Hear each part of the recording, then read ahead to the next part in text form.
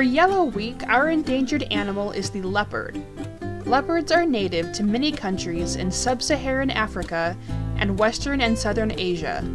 There are 9 different breeds of leopard, from the Javan leopard in Indonesia to the Amur leopard of eastern China, both of whom are considered critically endangered.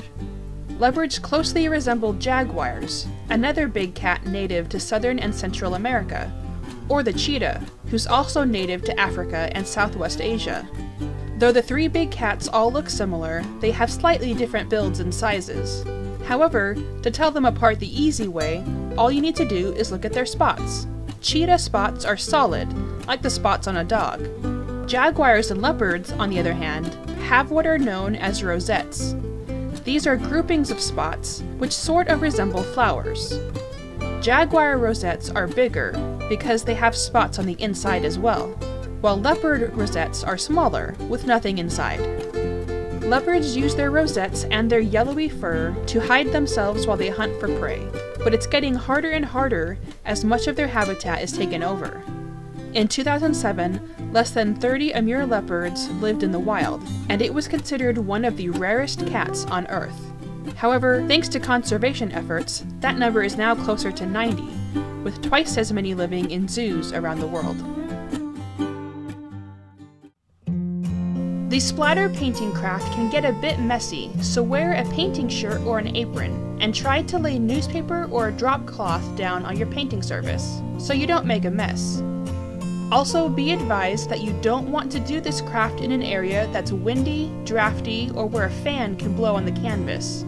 Start by assembling your canvas. Lay 1 piece of black construction paper down on your surface. I taped mine down to make sure it wouldn't move. Then find your bag of leopard rosette stencils. There's a lot of these, but they're small, so try not to lose any. One by one, lay your rosettes out on your canvas. Your rosettes are also made of black construction paper, so they might be a bit difficult to see. Lay them all out in whatever pattern you like. Each and every splatter painting will be different, because each and every leopard has a different pattern of rosettes.